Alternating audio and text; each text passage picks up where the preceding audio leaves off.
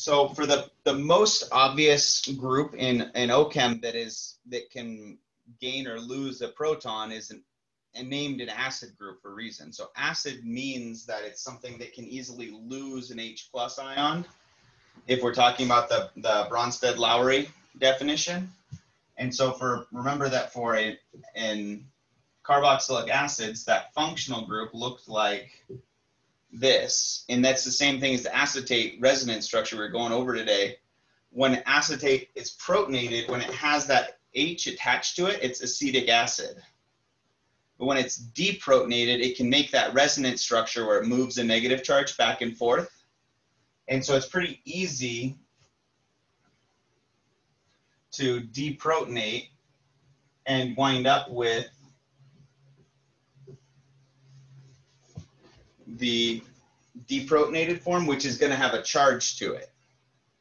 So in the video, this is what he was talking about when he was saying, okay, if you take the acid and you put it in their basic conditions, you can get it to dissolve better in the water. Because if you lose the H plus, which a lot of times we'll just write it as minus H plus. So this is the protonated and deprotonated form. And the pH that happens is, if you think of pH as like a number line where you could start at 0 and move your way up to more basic pHs. As you go from the acidic pH to the basic pH, that's when we're going to see this transition happen. And that's what pKa tells you. In OChem sense, pKa is basically telling you the pH where you would go from protonated to deprotonated. We're going to think less in terms of buffers for this class and more in terms of which form is more likely to be present. So for the acid, I think, was it chlorobenzoic acid or something for that? In question 3, there's salicylic acid. Salicylic acid. So salicylic acid is going to have the different R group is going to change whatever it's attached to, but all that really matters is that it's an acid functional group. And then the pKa tells you what pH you need to get to. So as long as you can get the pH, if you get the pH above that 2.79, you're going to have it in this form, which is going to be soluble in water. If you take the salicylic acid and you put it under really acidic conditions, you're going to reprotonate it. You're going to add the H plus back on, and you're going to have this form that won't dissolve in water. And so amines look kind of similar, except that the protonated form is actually the form that has the charge, because amines are a weak base. So the normal uncharged form of an amine is just a nitrogen attached to some carbons. And so if we, instead of taking away an H plus, amines, you can add an H plus ion and go and turn this into a nitrogen with a positive charge. And I'm actually, in the interest of being consistent, I'm going to rewrite this so that the protonated form is on the left-hand side, just like above.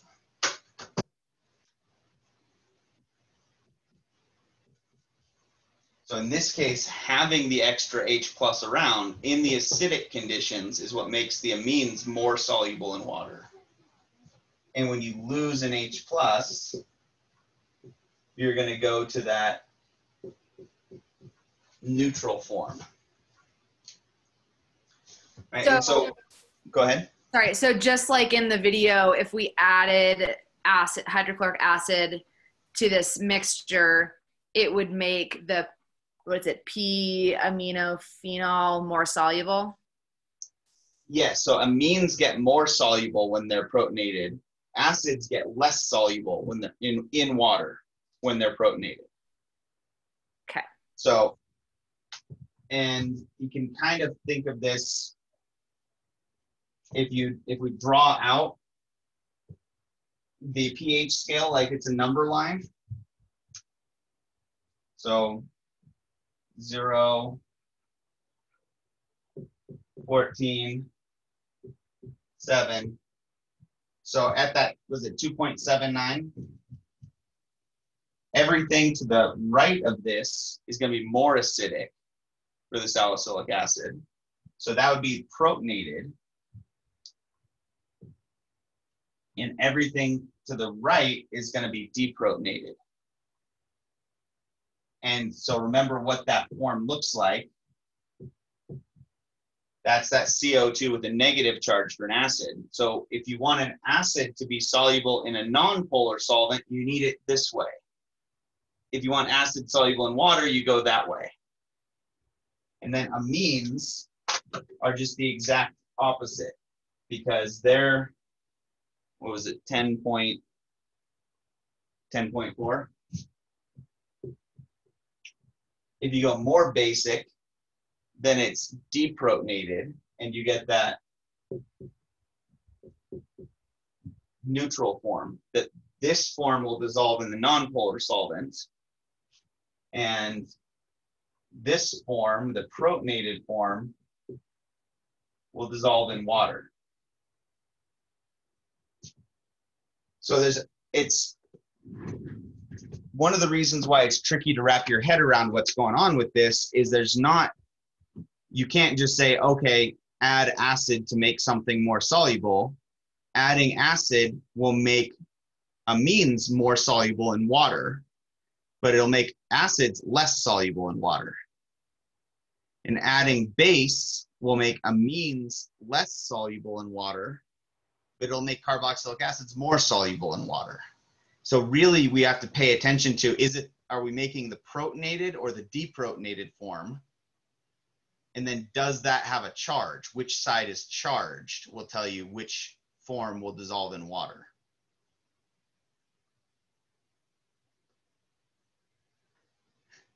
I know that's a long answer for what was a very short question. But that's the basis behind an acid-base extraction, is you manipulate the pH to make what you want soluble in water to be soluble or less.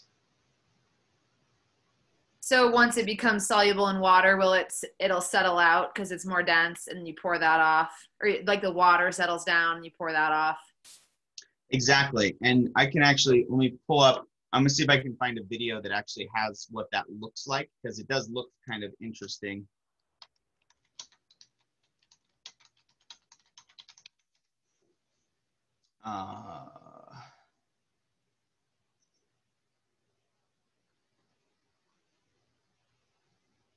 This is pretty low quality. Let's see if there's a better one.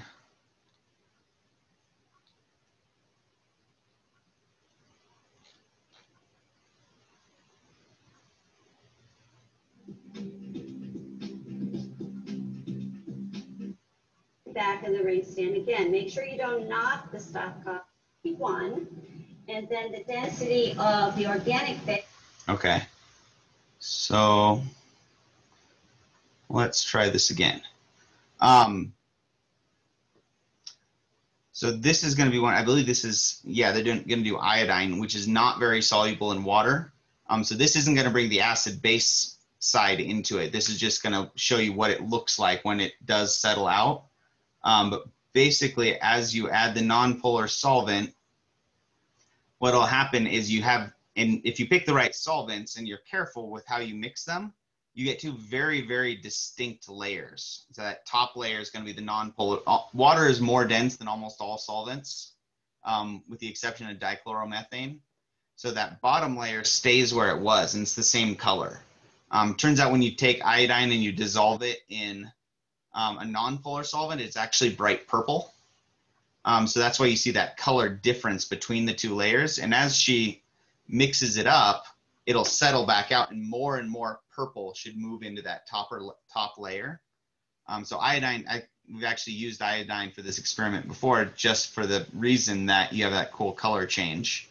And the brown color should start to disappear from the bottom layer, because that iodine, it doesn't happen instantly, but what'll happen is eventually is all the iodine will wind up in the nonpolar layer, and you'll have a colorless water layer and a very dark purple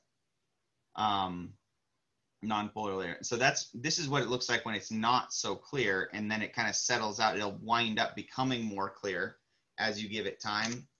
And that's actually one of the things that you learn in lab, is it doesn't always separate out cleanly, and sometimes you need to do things to fix what's called you basically wind up making an emulsion instead of making two distinct layers, which is good when it's a solid dressing and bad when you're trying to do an extraction, when you want it to separate out.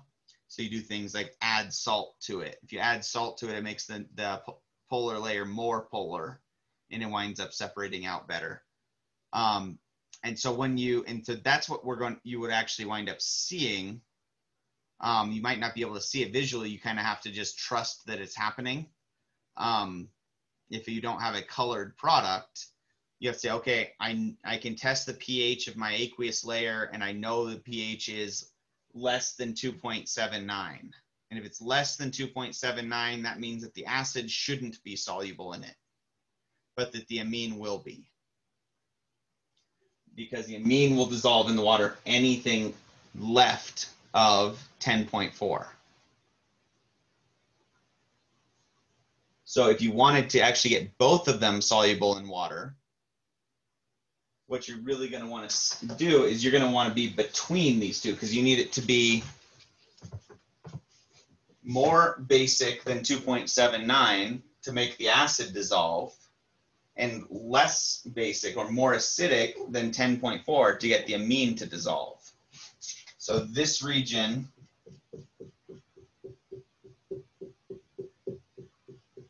is the region where you could actually get both the salicylic acid and the amine to dissolve in water.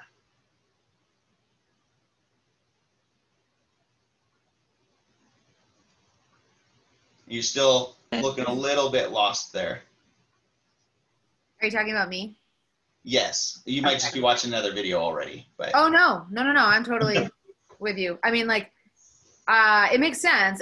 Like, if I tried to walk through it, I'd totally fumble it, but what you're saying makes sense. So, and I know that's one of the things that I liked about Professor Dave, is that he goes fast, so it doesn't feel like you're being, talked down to, or it's going too slow, but you might need to watch some of the parts a few times, or, keep asking me questions until it really kind of sinks in. And it does take practice. I think, Cody, you took intro to organic, right? Yeah. So a little bit of background. We did this. This is one of the big concepts I try to get you guys to understand, but we took like 2 weeks on it, an intro to OChem, because it was something that you really have to think about, and there's those multiple steps. So Sean, how you said your pH has to be within that range for both of those to dissolve. Is that different from doing it in 2 steps? So the advantage to doing it in 2 steps is that you can then keep all of your components separated, like in the example Professor Dave did, where he got all 3 of his components separated out. Gotcha. But if you're just looking for dichlorobenzene, you can do it in 1 step. Exactly.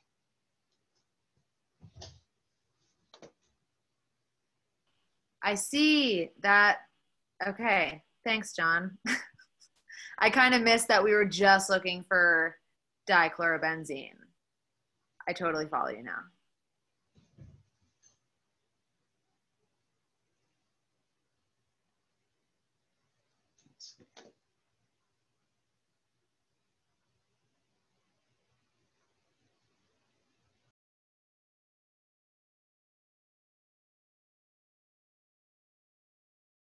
So Sean, just to clarify, if you add hydrochloric acid to a weak base, you are protonating it, you're making it more polar so it can dissolve in water.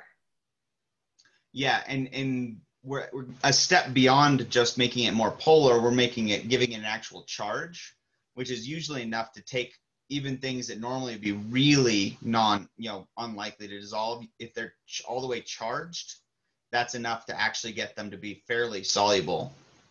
For these examples, I want to say something like, phenol.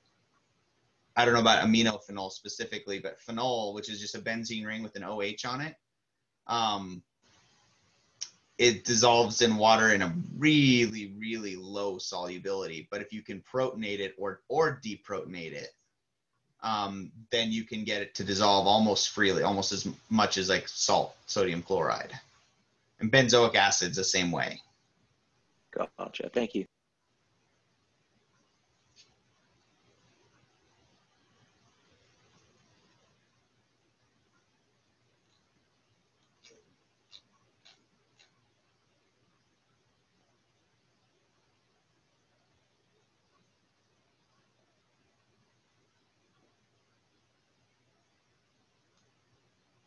All right. So is anybody trying thin layer chromatography yet? So both of the chromatography ones actually go together pretty well. Similar techniques. Didn't we kind of do a chromatography thing last year in Gen Chem, one of the first labs?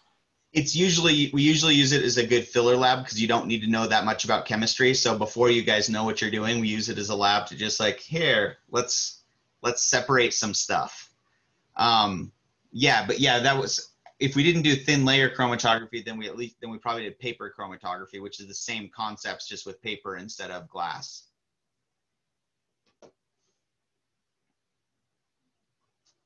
And column chromatography works really the same way.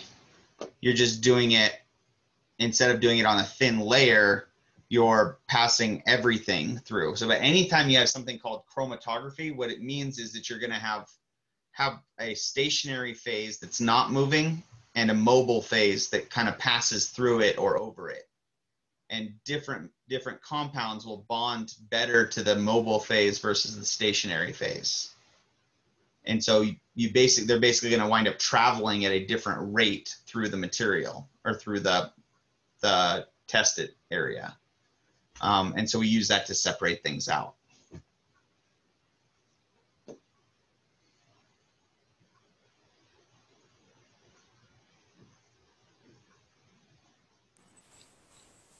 Yeah, I had to think about 6 for a while. I kind of answered it hastily and then read it again and thought, Yeah, and I did not mean to do that, but apparently I split number 6 up into 2 different pages. The actual question is on the top of page 2. But that one do want to, basically it's giving you more information than you need for number 6. Right, because all you really need to know to answer the question is solvent Y. Because anytime you have any sort of chromatography, if you get more than one spot, if you get more than one peak, that's basically by definition means that it's more than one compound, because all compounds will always come out at the same, they all have, by definition, a compound has identical properties to every other molecule of that compound. So if you wind up with more than one spot or more than one peak coming out, that means that you have to have more than one compound. I think I got that wrong. Can I resubmit that or? Yeah. Okay, cool. Yeah, absolutely. I always just look at the most recent submission unless you're missing something, and then I look at older submissions. Thank you. So if you have more than one spot, that means that like one of your substances like crawled its way up to one spot, and then whatever else was in there made it a little further, and however many you have. Yes, exactly. And so it's kind of like I kind of like your analogy, crawled out. It's like taking a thin layer chromatography is like taking a snapshot of a race, of a foot race or people running, where the people that are better at running are going to be closer to the front, and the people that are slower are going to be closer to the back. But if you have more than one person, it's going to show up as more than one spot. And same with the column is basically who finishes first. You're looking at what comes out the end of the race, as opposed to taking a snapshot during the race. Okay, Thanks. No problem.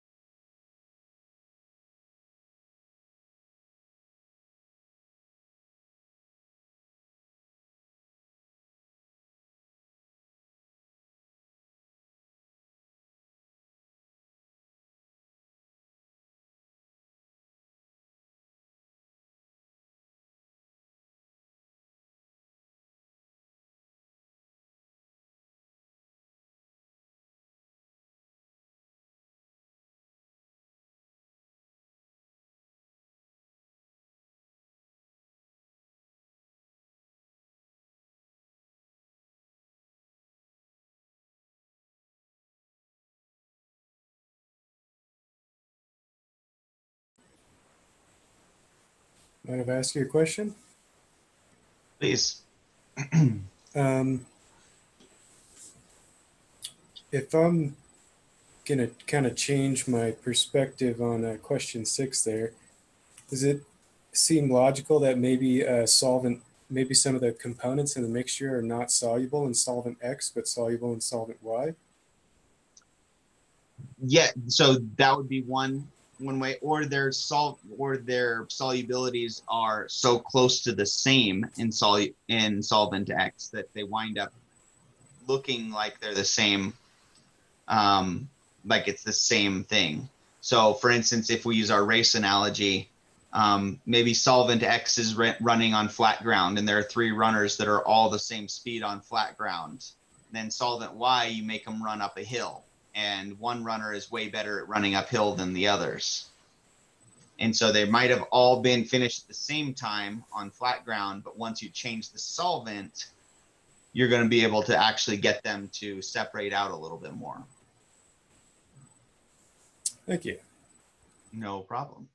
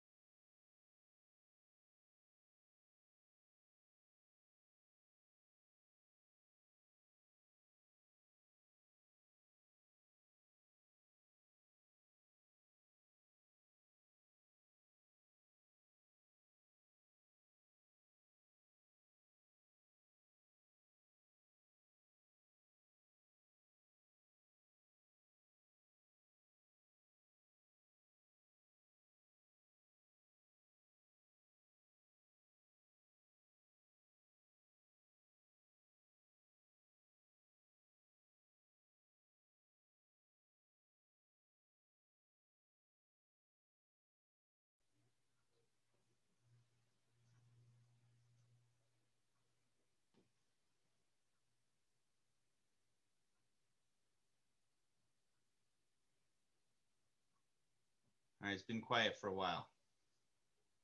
Everybody watching videos feeling okay about this? For most of you that are looking to go more the bio region, column chromatography is really important because that's the #1 way you have of separating proteins out from each other. If you have a big mixture of proteins, column chromatography is the easiest way to get them to separate out. So it winds up seeing a lot of applications in bio, microbiome labs, and biochem labs. Recrystallization, not so much, and TLC, a little bit less so too.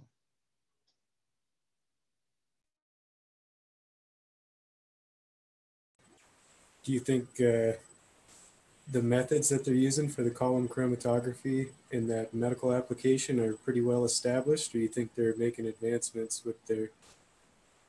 There are some changes that you can do that make things that are pretty well understood. They're still figuring out ways to do it. One way you can do it is you can actually use, instead of just using like silica beads as your stationary phase, you can actually, the technique is called functionalizing them to make it so that they have a greater affinity for certain types of molecules. And so you can actually do things like attach white blood cells or some proteins from white blood cells to the outside of your stationary phase that are going to recognize certain antigens and bind to them. So you can slow down certain molecules based on whether or not a organism has an immune response to that molecule. So you can get really, really specific. You can also do things like if you coat the outside of these in a specific stereoisomer that's more likely to bond to other stereoisomers that are the same chirality, the same, R versus S. You can actually separate R from S stereoisomers using column chromatography. You just have to use the right beads in your column. So there's a lot of really interesting stuff you can do there. And Elke, the step-by-step part of #3, that's the one that it really would not have to be very many steps in #3, because if you kept it the right, you might want to add a little bit of strong acid and a little bit of strong base in 2 different steps. But basically, if you can get the salicylic acid, if you use a aqueous layer that is more basic than 2.79, then the salicylic acid will dissolve in the aqueous layer. And if you have an aqueous layer that is more acidic or less basic than 10.4, then you can get the periaminophenol to dissolve. And so the step-by-step process could be, okay, add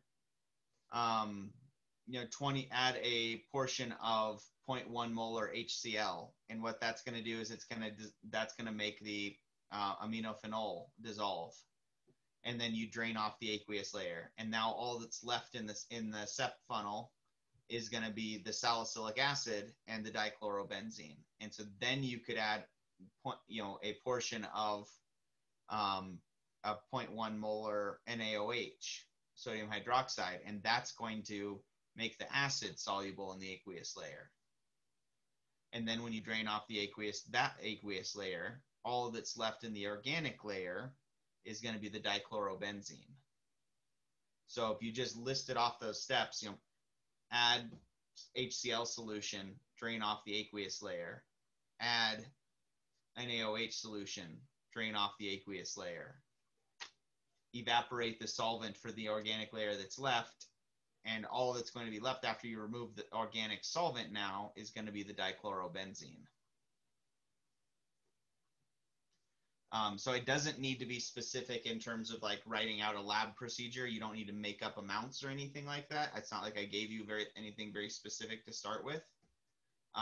But just real generally speaking, what you would do, and you could even do it as a flow chart that you know, where you had all three of them together at the beginning and then do one step, you know, add HCl, and now your organic layer has just the acid and the dichlorobenzene. So you could even use a flowchart logic to show, okay, this is the step I would do to remove this compound or purify that compound. And I just realized that we're still recording from earlier, which is fine. I'll just have to, I'll clip out all that dead time in the middle once we get to that point. But at this point, I think that's the main concepts that you guys need to take away from this. I think we've already gone over. Has anybody moved on to recrystallization stuff? Okay. So we'll leave that alone. We'll pause the recording for now.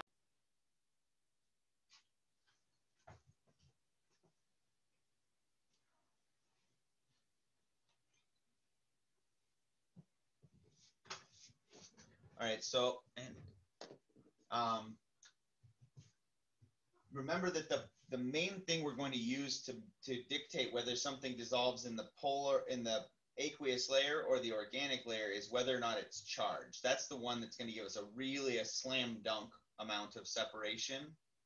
If you can get something all the way to have a full charge, not just polar, but a full on charge, it'll dissolve in the aqueous layer really, really well. And so you could do this problem if you're just trying to get the most non-polar component, the dichlorobenzene. You could do this with just one step. Just use a buffered solution that's buffered at a pH of 7, and that would be enough to get the salicylic acid would be deprotonated, because if you have that acid group, when you put it under basic conditions, you go from being neutral to being charged. So basic conditions, you get the when deprotonated is always going to mean the same. Deprotonated is always going to happen at basic conditions. When you're more basic than the pKa, then most of your molecule is going to be deprotonated. If you're under acidic conditions, you're going to be in the protonated form, which for acids means that that's going to be less soluble in water. And the deprotonated form is going to be more soluble in water. So if the pKa is 2.8, all you have to do, if you want the acid to dissolve in the aqueous layer, you need to get above that pH of 2.8. And basically, if you're right at a pH of 2.8, what's going to happen is you're going to have 50% of each form. Half of your molecules will be protonated and the other half will be deprotonated. But if you go to a pH of 3.8, then you actually wind up with a 10-to-1 ratio. You have, for every 10 molecules that are deprotonated, you still have one that's protonated.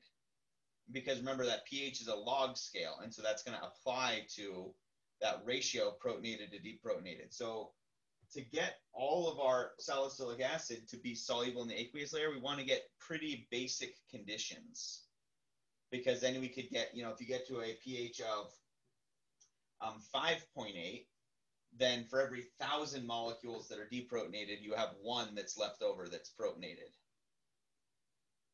right? So, and it can continue on. So if you did an extraction with something that had a pH of, say, 10 or 13, then you're going to have, for every billion molecules that are deprotonated, you have one left over that's protonated. So we want to use big drastic differences in pH to kind of make sure that as much as possible of this molecule is in that deprotonated form. On the flip side, If you use like a buffered solution, say at 7, would it take more rinses to get all the other stuff out? That would be the most effective way to do it, is if you were going to use a buffered solution at 7, and you did the extraction like 4 times, and you gave it lots of time to settle out each time, you could probably get just as effective as doing 2 extractions with really basic followed by 2 extractions at really acidic. So it becomes a matter of what you have. And the problem with using a really buffered solution is that buffer winds up getting involved once you evaporate your, if you wanted to keep the contaminants, if you wanted to keep the salicylic acid and the aminophenol, you also are going to wind up with whatever salt made up that buffer is going to be mixed in with them once you evaporate the water. So sometimes you might not want to go that route, and sometimes it's better to use something that's going to be really easy to remove later, like ammonium or sodium hydroxide is just really easy to get rid of because it's super soluble in water, as opposed to a buffer where now it's a little bit trickier to get rid of it after the fact. So amines are going to have a very similar approach. It's just going to be backwards, because for amines, so our amine is going to had a pKa of 10.4, and when you are more basic than that, if you're more basic, then you're in the deprotonated form, which was less polar, which doesn't have the charge. So the deprotonated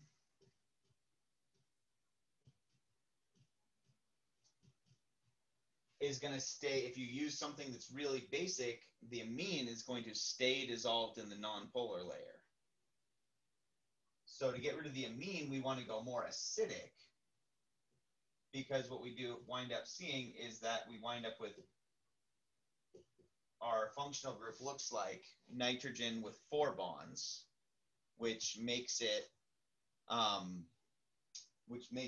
more soluble in the aqueous layer. I'm trying to stand in front of the reflection of my screen, so I'm less to try and block that glare a little bit.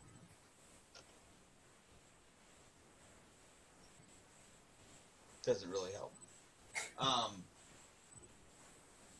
So in this case, we want the amine to be protonated if we want it to dissolve in the aqueous layer, which for this problem, that's what we want. I could write a similar problem using the same concepts where I said something like, we want to make sure that the amine doesn't go into the aqueous layer. And if we want the amine to stay in the nonpolar, in the organic layer, we want to make sure we keep it deprotonated. So we would want to use a really high pH at that point. Right, so it's all just about sliding back and forth between these 2 states, protonated versus deprotonated, in order, and the pKa tells you where that happens, and the functional group tells you which side is going to be soluble in water.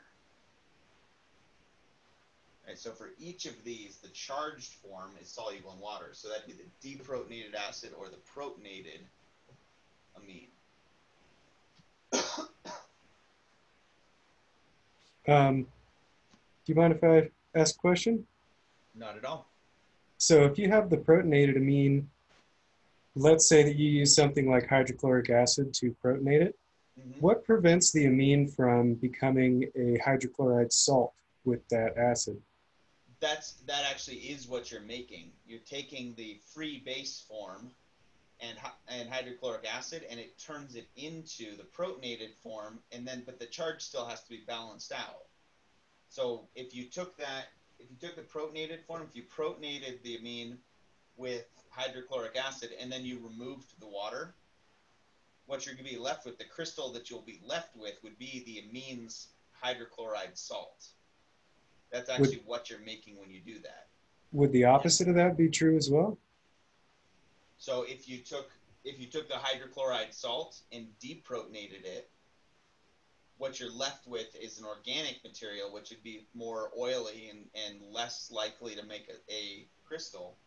And that is exactly what happens when if you take a hydrochloride salt and put it with a base. That's actually the exact same process that's how you make crack cocaine from cocaine. Is you take cocaine, you put it with baking soda, and it deprotonates it, and you were left with the free base, the deprotonated form, which then has a much lower vaporization point and can be smoked if one was partial to that sort of thing. I'll go ahead and reiterate, especially as this is being recorded, don't do drugs, kids. I'm just explaining that is something that is, it's a very common practice both in illegal drugs and for pharmaceuticals.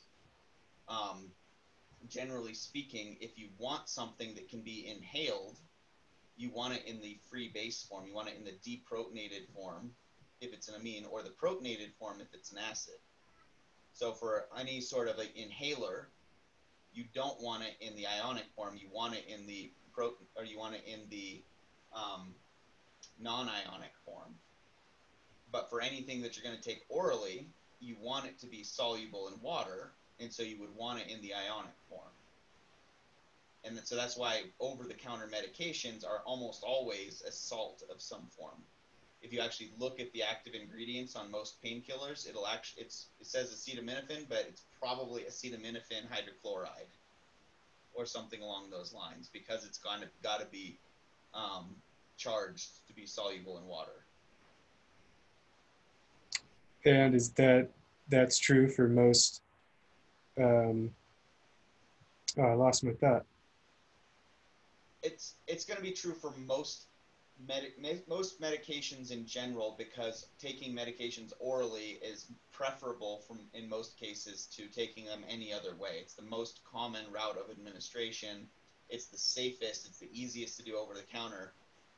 They can't really just give the average person acetaminophen as a free base and say, okay, what you're going to go is take this home and add hydrochloric acid to it and then drink it. Because you're just going to wind up with people killing themselves because they can't do math. So they just do that part for you, because they also don't want to tell you to take your acetaminophen home and smoke it, right? It might be a really effective way to get it into your bloodstream, but it's also not very safe or healthy long term. So that makes sense. Most medications are going to go the oral route and are going to either have to be really polar molecules, are going to have to be in a charged state for the most part. And hopefully that actually puts a little bit of context into why we do this for these solubilities. It's all about just shifting back and forth on these equilibrium reactions. And again, one way that I've had a lot of success with people visualizing it is to write it out as a number line. Write your pH scale as a number line and put a mark at your pKa. And then anything that's to the left of that is more acidic and therefore protonated. Anything to the right of that mark is more basic and therefore deprotonated. Thanks for clearing that up, man. No I have problem. questions about the recrystallization too, but I don't want to jump too far ahead. I'm just gonna write out the number line like I was just saying, so that everybody can see that again. So if we looked at the acid that has a pKa of 2.8, anything this direction is going to be deprotonated, or is going to be protonated. Always, whatever's to the left is going to be the protonated form, and for an acid, that means it's going to be uncharged. I realize I hit that glare. So that would be less soluble in water. And to the right would be deprotonated, which looks like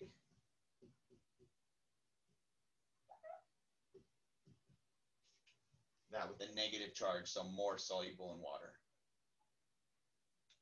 And the amine is going to be the exact same concept, except it's pKa is all the way up at 10.4, and so above 10.4 is the deprotonated.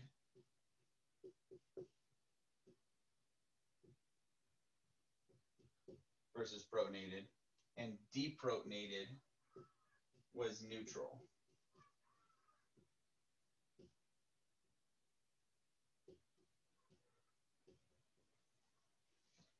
And to just finish that thought, that means that for the acid, this would be in the organic layer versus the aqueous layer.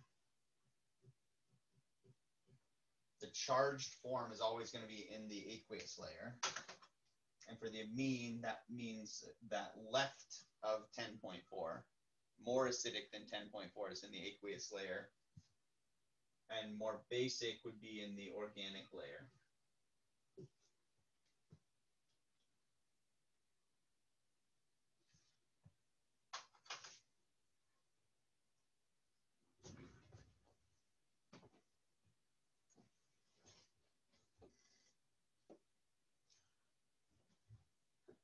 All right, so how are we feeling on that, on the solubility? Are we getting there? It's once you it's never going to really be second nature unless you really pursue it and live in this world. Even for me, it's still something that I always have to go, okay, what's the functional group? I need it to be deprotonated. That means I need it to be more basic. That means above the pH. I always still have to go through those steps in my head to get all the way down to I need to use a basic salt solution. Seems like you did it pretty fast. Yeah. So for the actual steps though, like, do you want us to like write down those actual steps that we're going from? Because like I know I'm not thinking of this the right way, but I'm just like, let's just add some acid to it, right? You know, like I know that's like not, or like, you know, I'm just like, I'm thinking like too simplistically. Like I'm still fairly confused on this. So that it doesn't need to be a whole lot more in depth. You know, you could think about using the same solutions that are on number 2. Like, so just say those are my solutions I have to choose from. And so, okay, I'm going to use the acidic solution. And then in your answer, you can say, use a portion of the acidic solution. This makes the, this will make the, I still do have to stop. If it's the acidic solution, it's going to make the amine more soluble because the amine would be protonated and therefore in the aqueous layer. After you drain the acidic aqueous layer off, you could use the basic solution, which is going to deprotonate the acid that's still in there, which makes the acid more soluble in the aqueous layer, and you can drain that aqueous layer off. Right? It can be very qualitative. You don't have to put numbers to it or anything. Just basically, what did you add? What's going to dissolve in the aqueous layer? And are you keeping that or getting rid of that, basically? Okay. And for each of the different things, like to make it more soluble, we're just trying to make it more neutral. If we want it to be more soluble in water, we want it to be less neutral. So we want it to be charged if we want it dissolved in water.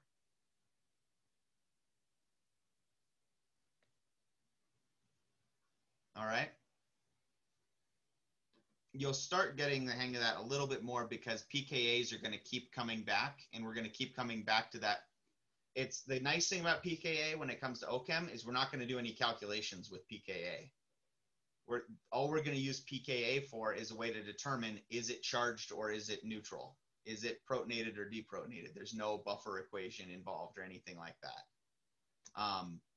So it's this same logic is going to happen. It's not always going to have all 3 things going on at the same time. But it's a nice reversible process where we can go back and forth between the states pretty well. Oh, shoot.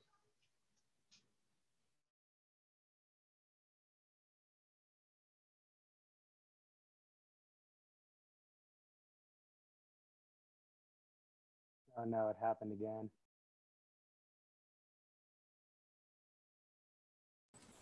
Got a lot of updates going on or something.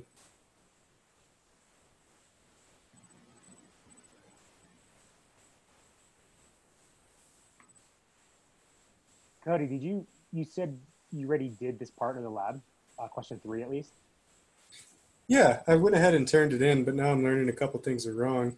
So I'm going to go back and fix it. But yeah, I did everything. Was just, when he was kind of doing his thing, I was starting to do 3. Was that kind of the answer you got too? Or was it kind of different from that? Yeah, so it's basically like that first video that we watched where he goes through like, oh, the product is neither acidic nor basic, so it's not going to be affected. And then you got one thing that's acidic, so you use the base to get rid of that. And then you got something basic, so you use the acid to get rid of that. Pretty much. Okay, I just wasn't, because I was going through the video and I was like, does he want specific? I'm kind of thinking of like Gen Chem stuff where he was looking for super specific numbers and whatnot. So I was like, is that what he's looking for or not? Yeah, that one took me like an hour to wrap my head around. I kept like jumping around different Google searches and Wikipedia. And like, for some reason, I couldn't connect the dots for a while, but. Got you. I think he just wants you to understand the basic idea of the solubility of acids and bases when you change the pH. I don't think he's asking, because you don't have specific mole values, so I don't think he's asking. You would need that to know how much acid and how much base you would need to add. So that's why I think he just wants you to get the concept. Okay, cool. Which he basically just explained to us. Yeah.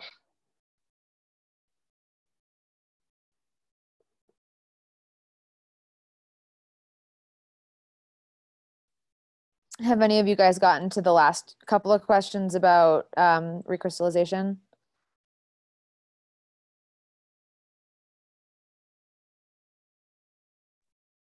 Not yet. I don't think I'm that close. Yeah, that's a no.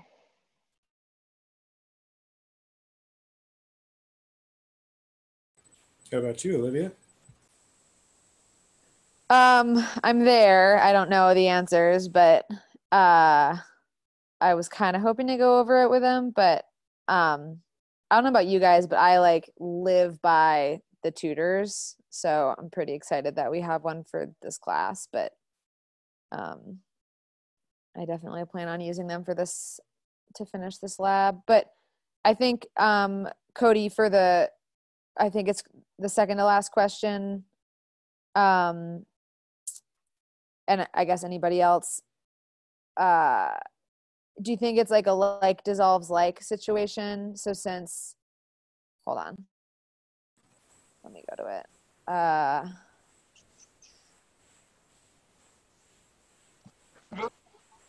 So what is it? Naphthalene is non-polar, I'm pretty sure. So do you think I would say it's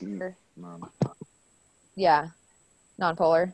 I would think you'd want to use a polar solvent. That way it would crystallize, because if you used a non-polar solvent with a non-polar molecule, it would stay aqueous. Okay, so then maybe water would be the best, because that's what I was thinking. I was going to ask him, but yeah, no, that's what I was thinking. Okay, cool. Yeah, we can ask him about it. So I figured out what the issue is. Hello. At least an issue. Apparently, I put my dog's bed over next to my computer tower, and my computer was just shutting off and restarting and having immense problems every time she got up and stretched. So I'm thinking that there's a short on my computer case, and she's generating some static electricity that restarts my computer every time she moves. So I moved her. This is the third time that happened today, and it's never happened before. So hopefully, and I've switched to my laptop in the meantime to get this going. So Adam, you're on the right track with we don't want it to be too soluble. The thing to remember with the recrystallizations, we're not talking about 2 layers now. With the recrystallizations, we're talking about we've got this solid that's a mixture that's mostly product with a little bit of impurity in it. And the best way to get rid of the impurity, we want to have a solvent that is, we don't want it to be too soluble, because then it'll stay dissolved, which I think is what you said, right, Adam? Yeah, but I wasn't thinking, you know, just less polar or something like that. So So yeah. with recrystallizations, we want to split it, the difference. We want it to be soluble, but we don't want it to be too soluble. We want it to be very soluble at a high temperature and pretty much insoluble at a low temperature. Because if that would be like the ideal recrystallization solvent, is if you could have, you know, infinite solubility at the boiling point and zero solubility at ice temperatures. Because then what'll happen is it takes very little, you take a little bit of the hot solvent and you add it to your solid and everything will dissolve right away. And then you take it and you put it into an ice bath and all of your product crystallizes out when you cool it down. So we need something that's going to be in between really soluble and a little soluble and insoluble, which I believe is what the options that I gave you guys were. You know, toluene, it's going to be really soluble in toluene because they're both nonpolar. They both have, it's naphthalene, right? Yeah, so naphthalene is going to dissolve in toluene really well because they're both completely nonpolar. They're both aromatic and have that benzene, those benzene rings. And naphthalene won't dissolve in water at all, even at high temperatures, because water's too polar. So ether is a good mix because it's barely polar. It's a little bit polar because it has that oxygen, but it doesn't have the benzene ring that would make it have a lot of attractive force to stay dissolved. I think I totally misunderstood that question. I took it as all those structures were the impurities, and like what kind of solvent would remove those? No, so we're trying to pick, we don't even know what the impurity is, really. And that's going to be true in a lot of cases where we have to basically pick something that will allow us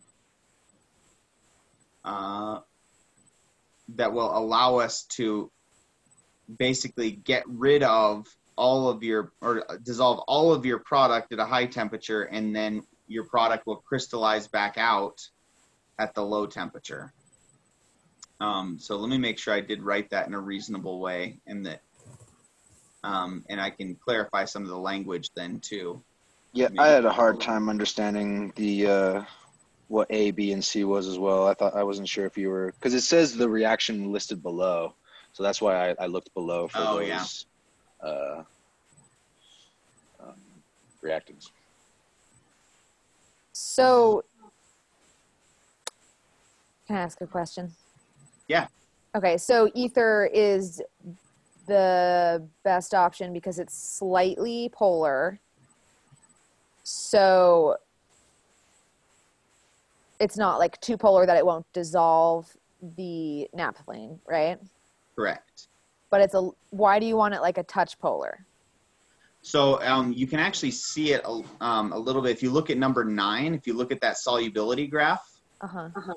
So this is for a different compound. This is the solubility of sulfanilamide, which doesn't matter what the structure is. You're given this solubility,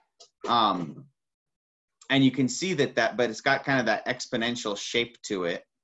And what that's going to show you is basically that if you get up to the boiling point, which is around 80 Celsius, it's got a lot of solubility. You can dissolve 200 milligrams per milliliter of the solvent. So it dissolves really well at the high temperature.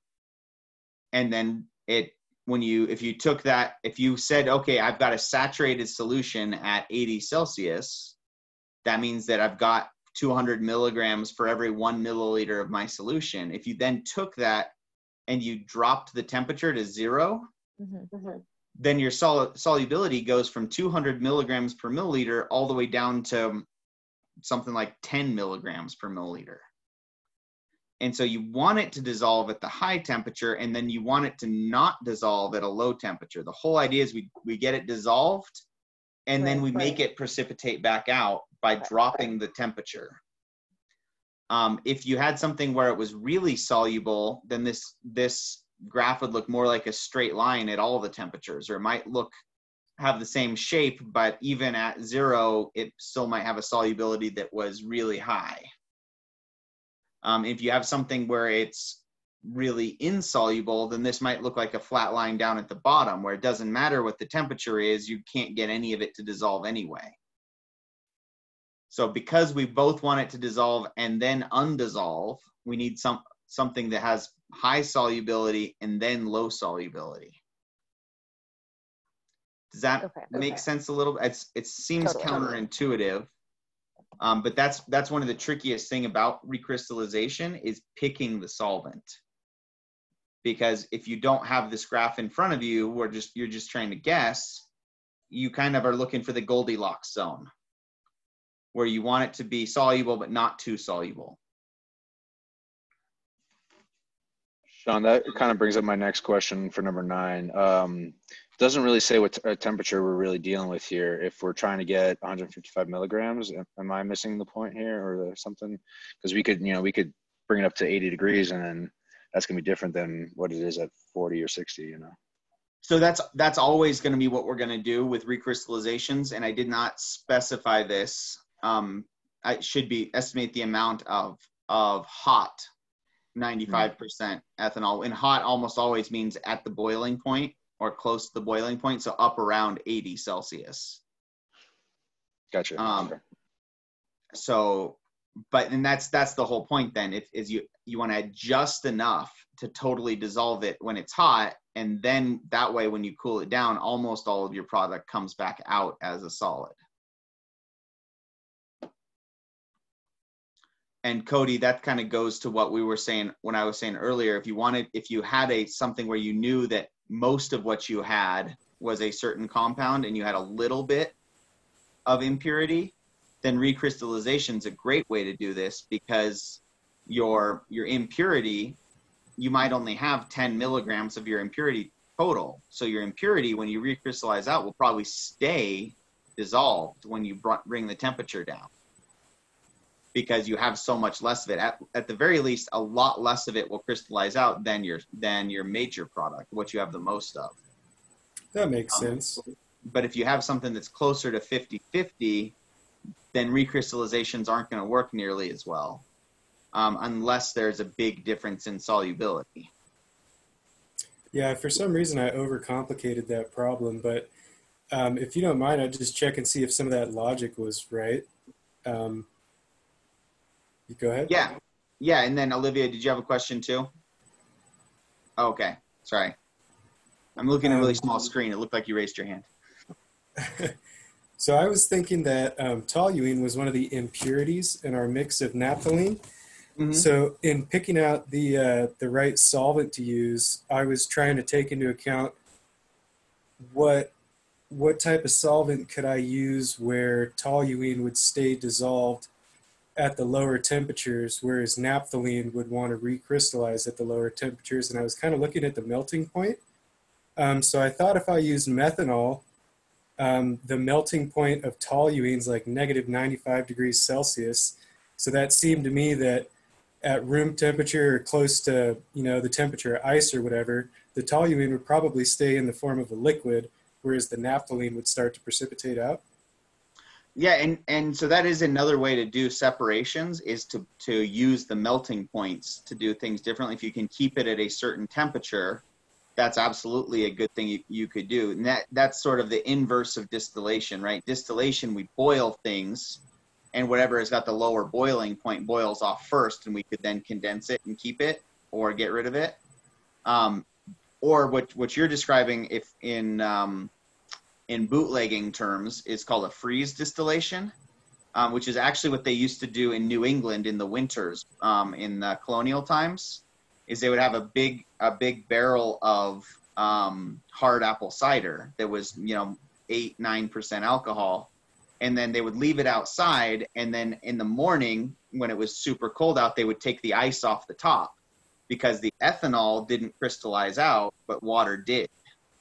So they were basically doing exactly what you're describing, dropping the temperature. They didn't have control over it. They were dropping the temperature naturally and then removing the water that crystallized out as ice. And what was left, they called Applejack.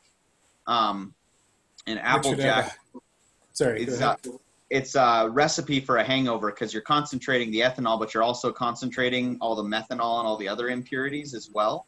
That if you distill it based on temperature, based on heat, you're going to get rid of all that nasty stuff. So it's really, really bad for you, but that's actually the easiest way to distill liquor from something like wine or apple cider is to just freeze it and take off the ice.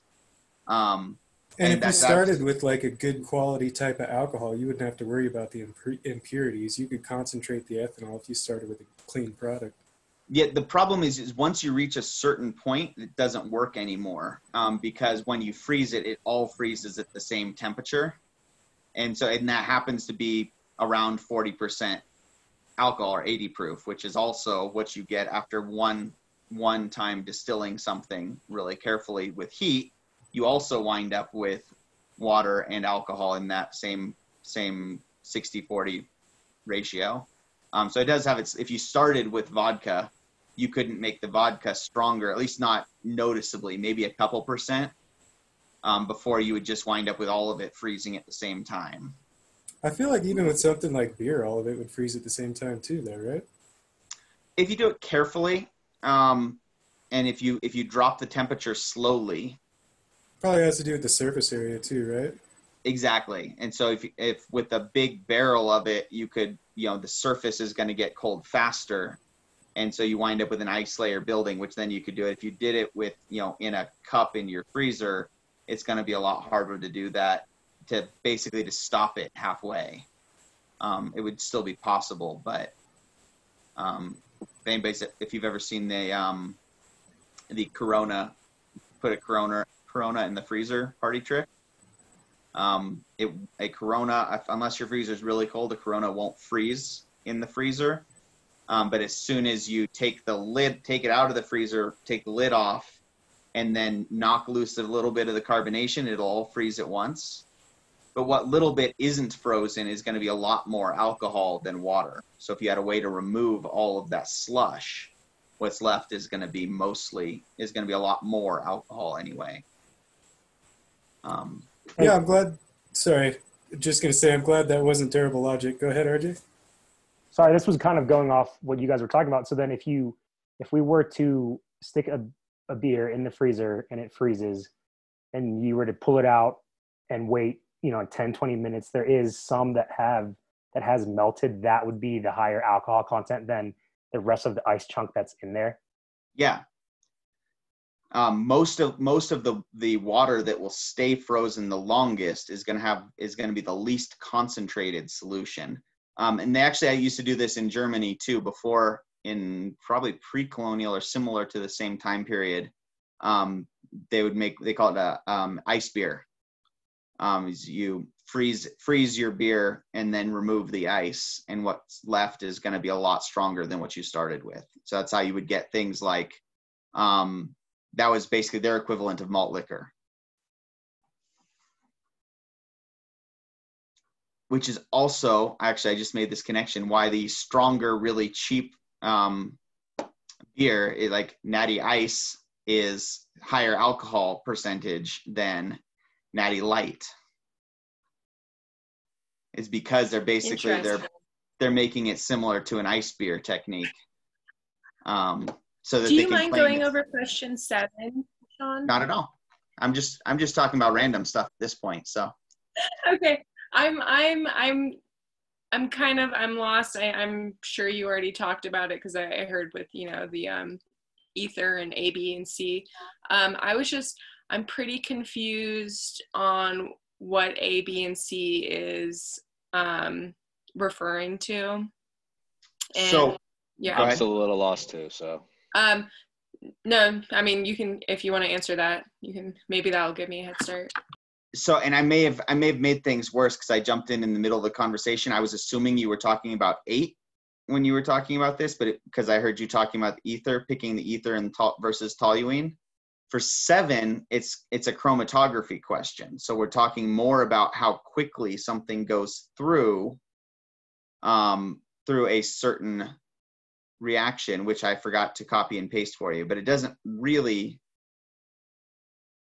No, you do need to know what A, B, and C are in order for this to make sense. So no wonder you guys were confused. Let me pull up that problem in from the textbook that I pulled it out of. But basically what you're going to be doing is you're going to rank them by how well they're going to interact with the solvent versus the stationary phase, which is going to be that silica that has. So polar molecules are going to be more likely, or they're going to move slower because they're not going to interact as strongly with the solvent, because that solvent is non-polar. That's the one I want. And in order to share my screen, I'm going to try going back to my desktop real quick. So we'll see if if Zoom lets me do this, or what's going to happen here.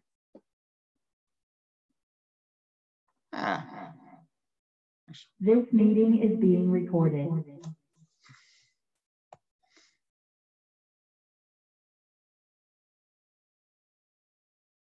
I think you're muted. Oh. I was getting my other account out of the room before I unmuted to limit the feedback so that I could go back to my desktop that hopefully will not reboot on me one more time now that the dog's not in here. That is a statement that never would have made sense a week ago. Let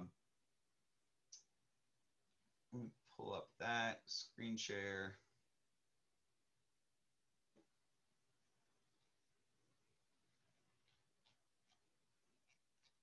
There's melting points, recrystallization.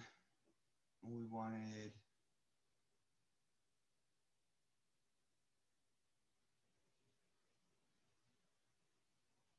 All right. Let me, for number 7, let's just hold off on number 7 and we'll talk about that once I've tracked down that figure. I will attach it as a separate file to that assignment right after this PDF in this Canvas link. And we can go over that at the beginning of class on Thursday, just because I thought I remembered where it was, but now I'm having second thoughts about that. So I need to make sure I can track down the right figure there.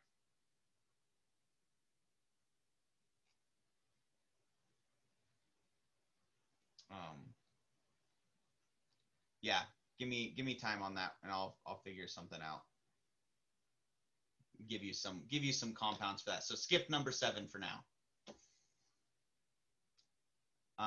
But I can explain the logic behind it, which is just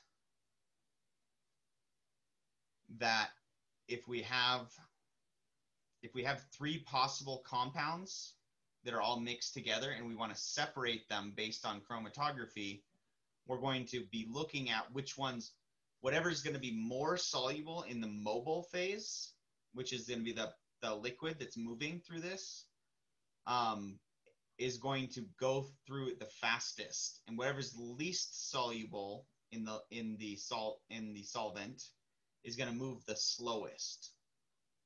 So if you have A, B, and C, you're basically going to rank them by solubility, and whichever one is most soluble in a non-polar solvent like hexane and ether.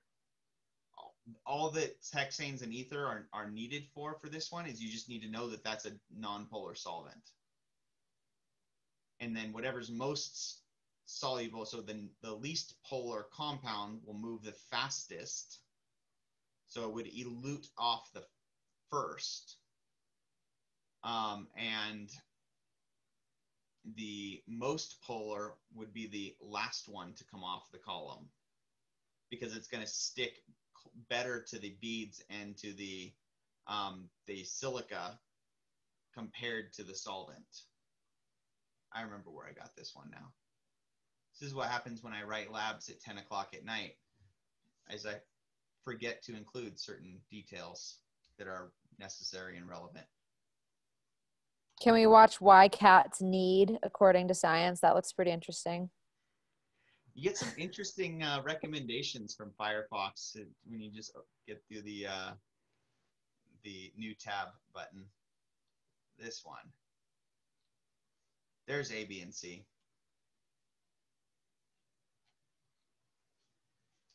So we have a ketone, which has a polar bond, but doesn't have an oxygen-hydrogen polar bond. An alcohol, which is going to be a more polar group than a ketone, because you have two polar bonds attached to the oxygen as opposed to just one. And one of those polar bonds is between oxygen and hydrogen, which is a really polar bond. And then the last one, your product C, is going to be almost entirely nonpolar, pretty much entirely nonpolar. There's no oxygen left, no polar bonds left. So C, for this question where it says what's going to come off first, C is going to be the least polar, which means most soluble in the solution, which means it's going to move through the column fastest. And it will elute off first. Eluting just means comes out the bottom of the column. I don't know why we need a new word for that. Makes it through the column first, finishes the race first, whatever analogy you choose to use. So C will come off first, and then you have A and B. A and B are both going to be polar, but A is a lot less polar than B is. So A is going to come out next. So C, then A, then B, in that order. And no, if you ranked the molecules in that table for number 8, you could have come up with an answer based on those molecules using the same logic. And if your logic was right for these 4 molecules, water is the most polar out of these, so it should come through the slowest. It'd be the last thing out of the column. Naphthalene and toluene are both going to be really close to the same polarity, so they're going to come out close together. I don't even know if you could really pick which one would be most likely to come out first. And then the diethyl ether is barely polar, so it'll come out after the naphthalene and the toluene, but way before the water would. Right, so always with the column, with any of the chromatography things, you're looking for what's going to have the strongest bonds to the stationary phase is going to go the slowest. And what's got the strongest bonds or most attractive force or highest solubility with the mobile phase is what's going to go the fastest. Sean, I'm trying to remember, why would the silica react with the polar reactants the most? Why would it slow it down? I'm kind of forgetting. Let me go to, I think it was in the thin layer chromatography. Let's get some with Professor Dave. Oh yeah, I haven't finished all the videos yet, sorry. So no, it's totally okay. So anytime you've got and this is something we don't talk about when we talk about crystal structures in Gen Chem, is that crystal structures have a surface where the crystal structure ends. Usually when we talk about crystal structures, we're talking about what they call the bulk material, meaning the part that's not on a surface. But anytime you have a surface, that crystal structure is going to be interrupted by something. And the most common way that happens is you wind up with a bunch of OHs at the edge of that crystal structure, at the edge of that surface. And those OHs are all really polar. So anything that's going to be, any polar molecules are going to bond to the surface really well, especially if you've got a non-polar liquid moving across the surface. They're more likely to stick to the surface than they are to let go of the surface and move into that liquid phase. It'll happen, but it's going to be based on probability and what the on the statistics of it, you know, one molecule out of every 1,000 will dissolve and move down to the next bead. Versus if something's really soluble, it's almost all of it's going to be in the moving phase, and very little of it will be sitting stuck to the surface because there's not as much in the way of attractive forces between a non-polar molecule and these OHs, these hydroxyls. That answer what you were thinking? Yeah, I mean, yeah, it does. And I forgot that when I was just thinking about like how like silicon dioxide, it really is all, it has to have that surface layer. It's crazy. Surfaces are weird. And that's actually one of the most interesting things about materials science is that you have to be able to model the surfaces to be able to accurately predict things like, oh, this material is going to break down when it's exposed to water. You know, that's why your lithium ion batteries that in your cell phone lose capacity over time. They'll lose capacity faster if you crack them open on accident, because a little bit of moisture that gets in there will basically break down the surface of the cathode. And all of a sudden it can't hold a charge as well. So those surfaces are actually, I took an entire grad level course called surface chemistry. It was just about how do you calculate things at a surface, because it's weird. Wow, that's a lot of surfaces. It was a long course. It was a little bit more in depth than I thought it was going to be, but it did really make the point. All right. Any other questions? How are we doing on this? We reached a point where everybody needs to take a break and go do something else for a little bit and then ask questions on Thursday, maybe? Okay. Yeah, that's me. Let's do that. Do be sure, if you have lingering questions, be sure to watch the videos and then bring those questions to class on Thursday. Either email me or just ask them at the beginning of class.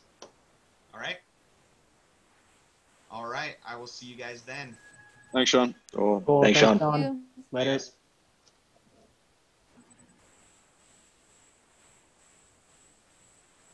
Mind if I chew on your ear for another minute? Not a problem. What's up? I was just trying to conceptualize a good way to go about picking out a solvent for that recrystallization based off of the type of product you're trying to recrystallize. So it's without having that, a solubility figure, that the perfect way to do it, if everything was ideal, was you would grab one of these charts for your compound in several different solvents. The information is out there. It might not be easy to find sometimes. You might just be able to get it as an Excel spreadsheet and actually have to plot this yourself if you really wanted to do it. But you could conceivably have, okay, these are my 5 possible solvents.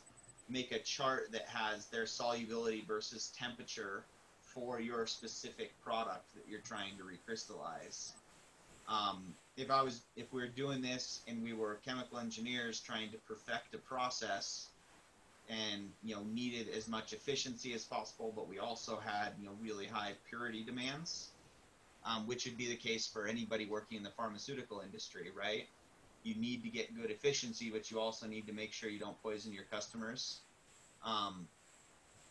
Then we would go through and we would find a bunch of different solubility data for all possible solvents that we could use, plot them all, find the one that has the biggest difference in solubility between the boiling point and 0 Celsius.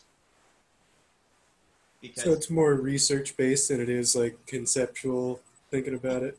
We can take a stab at it by just saying, okay, well, I know I don't want to use toluene to recrystallize naphthalene because they're too close to the same. The good thing about it is you do have that melting point difference as well. So if you did drop the temperature, you could rely on the naphthalene to freeze basically. Yeah, because the toluene would have a much lower. Right, it wouldn't be quite the same as doing a recrystallization because your impurities might do the same thing. So really what we're looking for is is something that's going to be able to dissolve our product, but not dissolve it really well.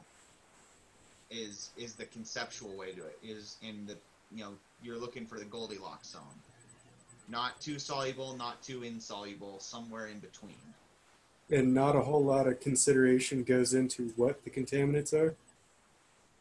I mean, sometimes it will, but the thing is that even if the contaminant, let's say we're looking at this graph here, even if the contaminant has the exact same solubility, if you've got less of it than what you have of your product, then let's say that out of every 100 milligrams, well, let's say 200 since the solubility is 200. Let's say we had 200 milligrams of product, and of that 200 milligrams, maybe 20 milligrams of it was the impurity.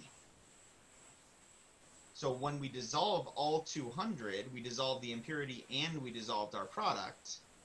When we cool it back down, we still have, down here, let's call that 10 milligrams of per milliliter of solubility down here. So out of our 180 milligrams of product that we had, 170 of it is going to crystallize back out. But out of our 20 grams of impurity that dissolved, 10 milligrams crystallized back out, and 10 stay dissolved. So we just and you could repeat that process? Exactly. So we just cut the amount of impurity in half if we do that. And if we do that again, it's not just going to cut it in half again, because now maybe all of the impurity stays dissolved, or almost all of it. And so if we do, especially if you do multiple recrystallizations in a row, whatever you have the most of, even if their solubilities are the same, whatever you have the most of is going to wind up getting perpetually purified.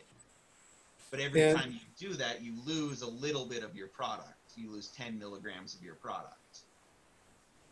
So because the idea is to use the smallest amount of solvent possible, is it fair to say that we're getting very close to our point of saturation, or? That's the whole idea, is that we're trying to keep it saturated. You had just enough of your solvent so that you're still saturated, but just barely. So all of your solid is dissolved, but it's still saturated. And then when you cool it back down, because if you add a whole bunch more solvent, then you're going to wind up with a bunch of it staying dissolved when you cool it down, right? Because you're not starting at the saturation point. So as long as you're at the saturation point, the total volume doesn't really matter? Exactly. Okay. And the total volume is just, at that point, it's just going to depend on how much product you had, right? Yeah, because I'm sorry to keep cutting you off, man. No, it's okay. It's just going to say if you have 5 grams of product, you're going to need more solvent to get all 5 grams dissolved. But you're still going to lose the same percentage every time you do that, because it's going to be based on what's the solubility at the saturation point at high temperature and the saturation point at low temperature. Do you know if we're going to touch on like the physical shape of the crystal structure at all, or we're just going to say it's a solid? Maybe very briefly. Organic molecules, their crystal structure is much more complicated than simple ions. Ions, we just treat them like they're all spheres. And you remember doing those crystal structures where everything's sort of packed in together.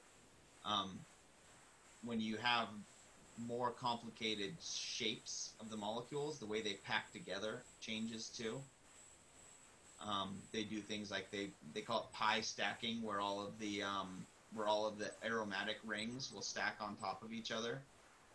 And you wind up making, with your crystal growing preferentially in one direction versus the others. And so that's why you wind up, when you do organic crystals, you wind up with these needle-like crystals sometimes, versus ionic compounds tend to grow equally in all 3 dimensions. And so that you get a lot more hexagonal or just cubic crystals. Yeah, I ran ionic into compounds. a lot of different crystal shapes with ionic compounds when I was messing around doing like recrystallization with like ice cream salts and Epsom salts and kosher salts and stuff like that. And it was widely varied, especially with the Epsom salts. It was, you could obtain like a way more needle like crystal structure with a higher temperature.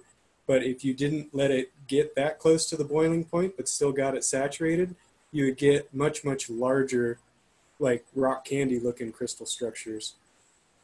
And part of that's going to be dependent on which, you're probably making different hydrates, because Epsom salts in particular have a bunch of different forms of hydrates. The form that you buy it in is the heptahydrate, but you could change which hydrate it favors by changing what the temperature at the crystallization is. So you might have been making the pentahydrate, might have been the one that you are forming at the really high temperatures. But the heptahydrate, like the ones that you get when it's coming out of the box, might have been what you were forming at the low temperatures. But yeah, crystal structures are really cool and interesting, but they're also incredibly tricky to generalize, because there are so many different variables and different shapes of molecules, especially when you get into organic stuff. I really like to think about and conceptualize this kind of stuff because you can like observe it in real life. You know, you can watch a precipitate or recrystallization or whatever happen, and it kind of, you're like, okay, I can actually see this. Yeah, and you might look at, you know, YouTube videos of, you know, look at organic crystallization. Might give you some really interesting videos on that that'll form different shapes. But yeah, you tend, especially with aromatic compounds, you get a lot of the long needle-like crystallization. So there's benzoic acid. See if I can find good.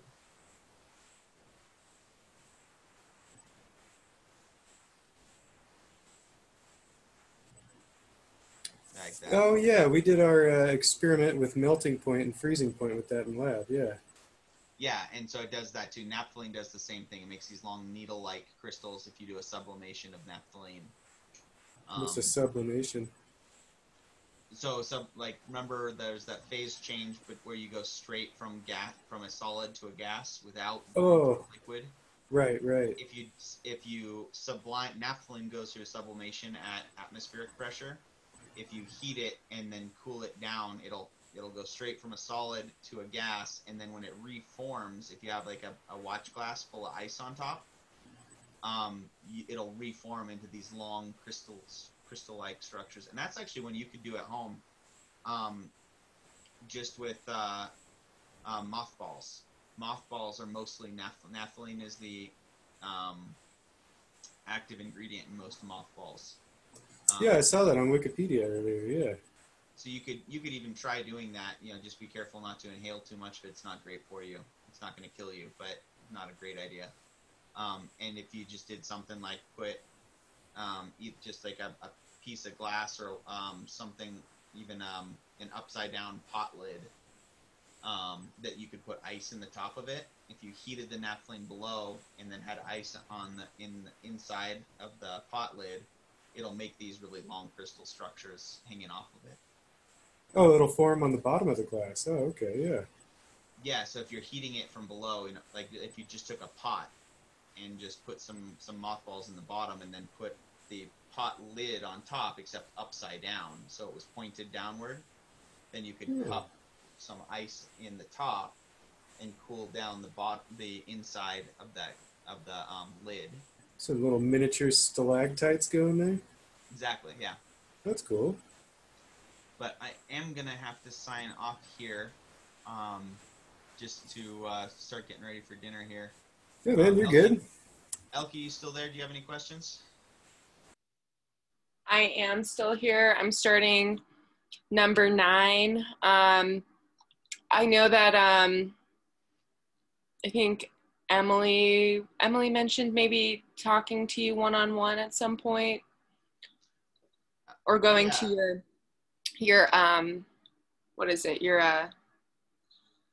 open your office hours. So maybe I'll pop in there then, unless you want to go over it really quickly with me. We can definitely do this. This is similar to what I was talking to Cody about. So basically, so if we're trying to estimate how much ethanol we're going to need, we're trying to estimate at the highest temperature, which is the top end of this graph here is right around, I think it's 78 Celsius is the boiling point of ethanol at sea level. So basically what that tells us is, okay, if I have hot ethanol for every 210, pick some point, you can even just say 200 milligrams. For every 200 milligrams of ethanol, I'm going to need 1 milliliter of solvent. Sorry, for every 200 milligrams of the product, of the sulfanilamide, I need 1 milliliter of ethanol. Because all this is remember, solubility is just how much can you have dissolved per unit volume. So this is actually, you can actually just write it as a straightforward conversion. If you say, okay, I'm looking at this graph and I can say that at 78 Celsius, I can dissolve 1 milliliter of ethanol equals 210 milligrams dissolved. If you treat that like it's a conversion, you can just say, okay, I've got 155 milligrams. So we say 210 milligrams of sulfanilamide equals 1 milliliter of hot ethanol. Do you mind pinning your screen? Thank you.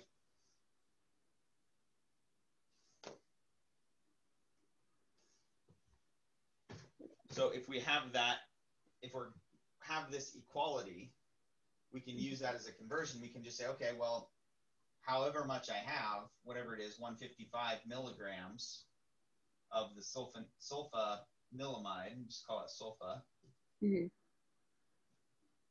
And for every 210 milligrams, I need 1 milliliter of ethanol.